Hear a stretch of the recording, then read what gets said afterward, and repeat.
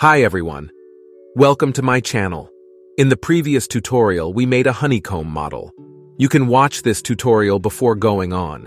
In this tutorial, we'll make a honey simulation using Blender fluid simulation. Let's get started.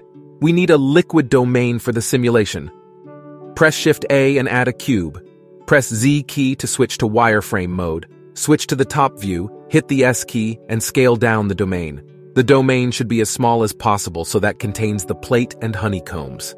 Switch to the front view and scale down the domain on the Z-axis. Move the domain up on the Z-axis. Alright, with the domain selected, click on the Physics Properties tab and add Fluid Physics. Switch the fluid type to the domain and the domain type to the liquid. We're going to make liquid domain settings for a little later. You can watch the tutorial about liquid domain settings from the top link. Alright, let's add an inflow object to emit liquid particles. Add a UV sphere. Scale down the sphere and move up.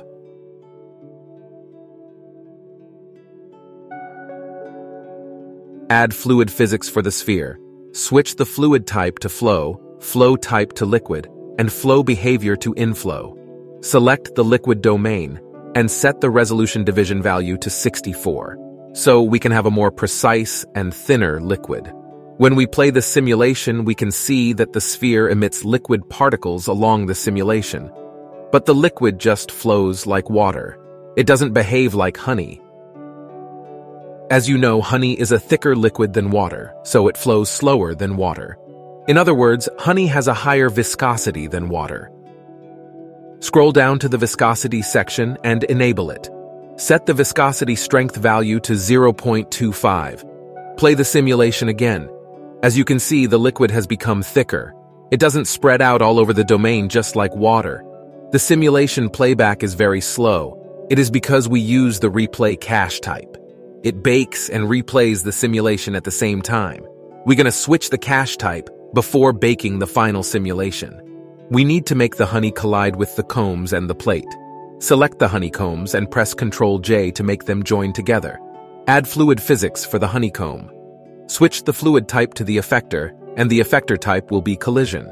In the same way, select the plate and add the collision property.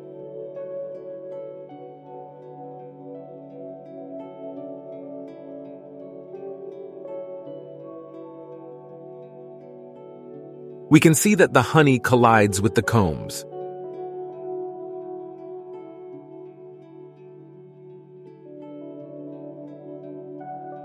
Alright, let's animate the sphere now. Select the domain and click on the monitor icon to disable the simulation in the viewport. Select the sphere and switch to the top view. Hit the G key and move the sphere to any beginning point.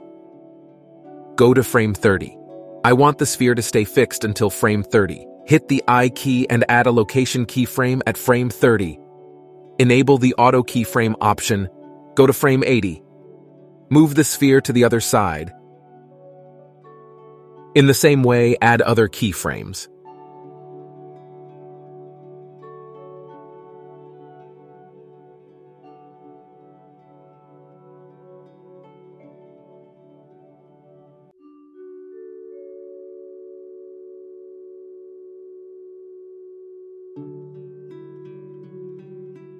Disable the auto keyframe option.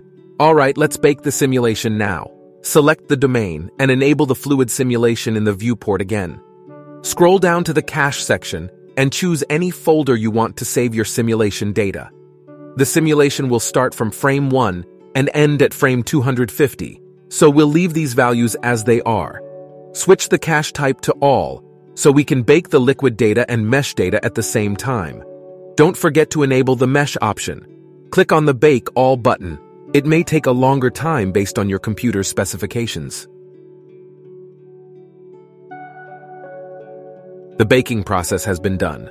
Press Z key to switch to solid view and play the simulation. There we go. Right-click and make shade smooth.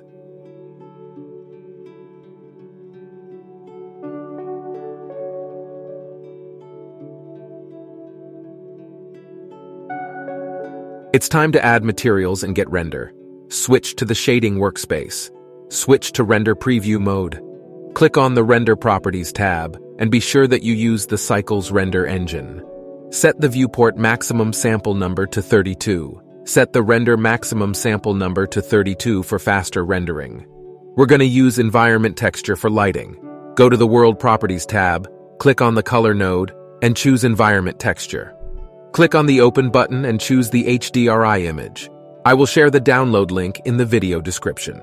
Set the strength value to 4. With the honey mesh selected, click on the New button to add a new material. Rename the material as honey. Select the principled shader and delete it. Add a glass shader. Plug the shader into the material surface. Pick the yellow color. Turn the roughness value up a little bit. Set the IOR value to 1.5 for honey. That's it. Select the honeycomb and add new material. Rename the material as honeycomb. Pick the base color as yellowish. Set the subsurface value all the way up to 1. Pick the subsurface color as orange.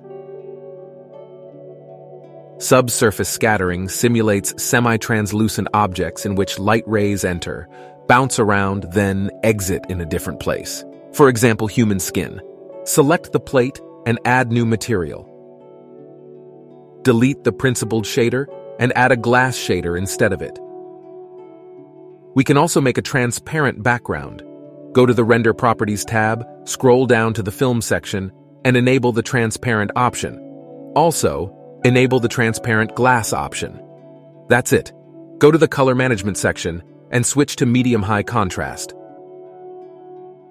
Alright, it's time to get render. Add a camera. Press Ctrl, Alt Numpad 0 to align the camera to view. Hit the N key to open the right panel.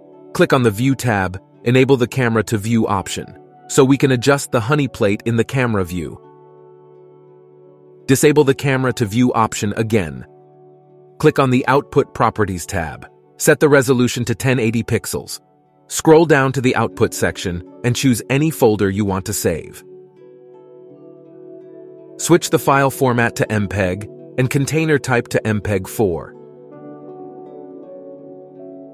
Go to the Render menu and render animation.